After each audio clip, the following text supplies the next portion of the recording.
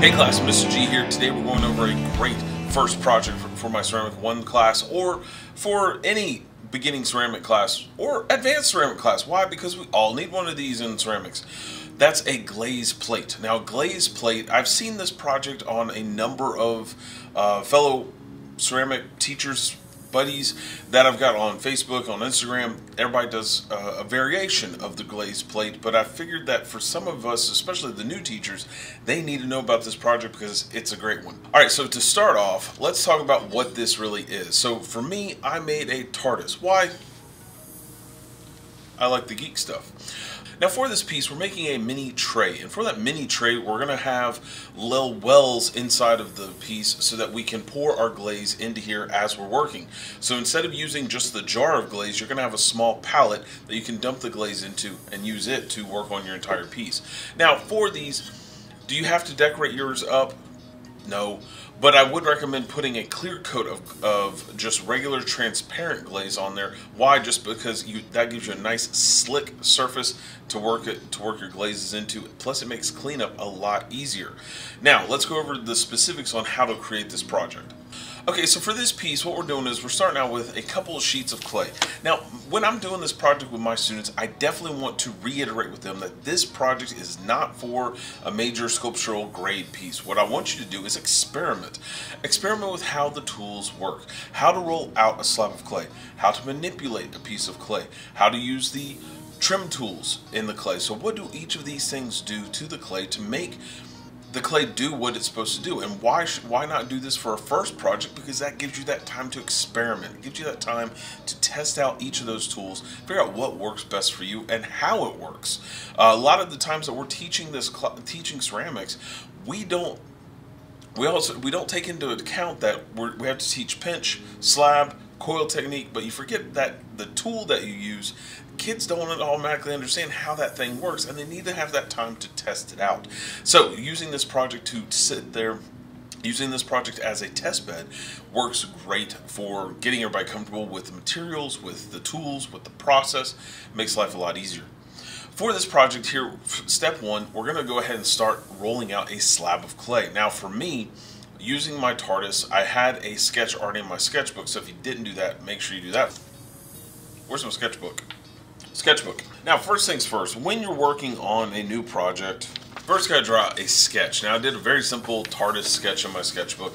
I wanted to put down a lot of measurements in mind. So how long does the piece need to be? So I wanted to settle on something that's about 9 inches in length, 4 or 5 inches wide, and I want to have each of the wells be about 1.5 inches, 2 inches in space. So a lot of math measurements off the bat. So if you got a math teacher and you're like trying to get a math lesson, collaboration math lesson going on, great piece to start off with that. So once I've rolled out my sheet of clay, I've got now for me, and again, trying to minimize touchy on all the surfaces. All of my students have rolling pins, and we use the rail system. So the rail system is where you have 2 dowel rods that you can lay down and you can use as how thick or thin that piece of clay is. So I do have a slab roller, but to make sure that nobody's touching everything all at once, and I'm not rolling out slabs 24/7, I'm just going to go ahead and have my students use the dowel rods with the rolling pins. It's just much easier.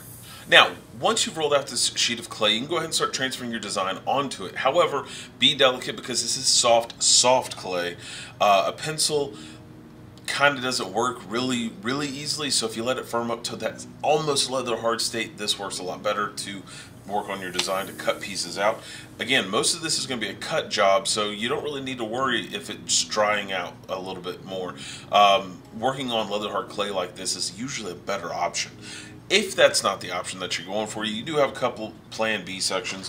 One is I have these rubber tip tools. These are great for drawing on top of clay. Again, this will give you kind of a similar but slightly better option instead of using a pencil to draw on the clay. Or you can start experimenting with regular hand tools, or what I use as a common thing is the back of a paintbrush.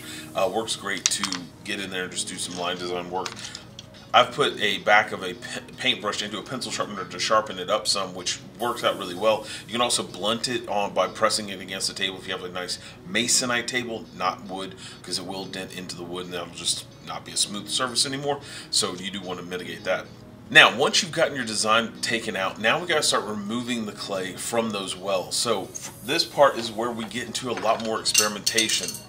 Using your wire tools, you're going to trim out sections of the clay at a time. Again, you're just trying to pull off a few layers at a time until you get low enough into the piece where you don't go through the bottom of it.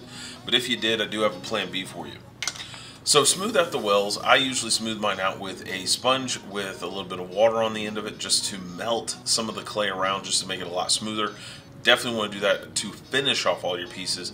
But if you did go through the well, not a big deal. Right now, because we rolled our clay really thin already with using those dowels, roll out another sheet of clay, and notice what I'm doing here is using slip. Now, most of us understand, have been using ceramics for a long time, that slip is the glue of the ceramic class. So what I want to do is put down a nice thin layer of slip, place my other TARDIS piece on top, and then slowly press that down. You want to work from the center outwards. We want to squish out all of our air. Think of it like putting on a cell phone cover. You don't want air bubbles underneath your screen because it doesn't look right, and you definitely don't want air bubbles underneath your clay because it might explode. Just not a fun thing to have. So once you've smoothed out all of your clay and we've pushed it all together, again, using the sponge, dampen it with some water and smoothing out all the pieces around the clay, anywhere where everything is touching, you want to smooth out all of those lines, get everything nice and clean, and then you can go ahead and add some more detail to your pieces. Now, at this stage, you're pretty much done. But if you want to just take it up another notch, you can always glaze this piece as well. Because I'm doing a TARDIS, I definitely want to have that TARDIS blue along the outside of the piece. Why? Because it just gives a nice finish to it. Now, I will say that when I was doing this, I was doing it really quickly just so I could show my students, hey guys, this is what this is supposed to look like. But take a little more time. Make sure your paint lines are a lot cleaner than mine.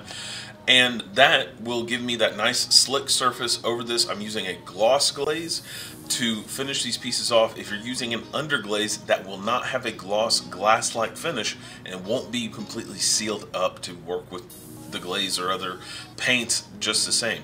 So I would definitely use a gloss glaze to finish these pieces up. But again, that's optional. If you don't do that, do put on a clear gloss glaze just so it has a nice sealant. And again, we're doing this because we want to create that glass surface on these paint palettes, so it just makes cleanup a lot easier. And lastly, when we're doing this project, again, focus on the tools. How do these tools work on the clay?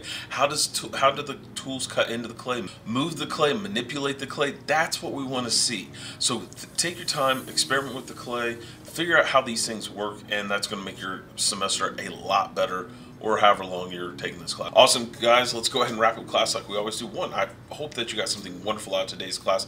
Always trying to express some knowledge to you guys and learn something fresh, something new. As always, if you guys had a question, comment, or concern, raise the hands down in the comments below. Happy to answer the questions from my classmates. As always, I will see you guys next class. So until then, I'm going to go work on some more pieces. I'll catch you guys later. Later, guys.